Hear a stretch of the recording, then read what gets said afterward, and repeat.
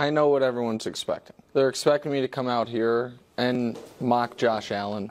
I wonder why. Talk about the interceptions. They're expecting me the roller coasters. to, maybe mock the Bills. They think I'm going to revel in their season being over. It's over for a lot of reasons. The math, the lack of faith, a lot of things. They expect me to drop banners, and that's not what I'm going to do. All right, what's the... No, that's an old banner. No, guys. Old ones. These are old banners.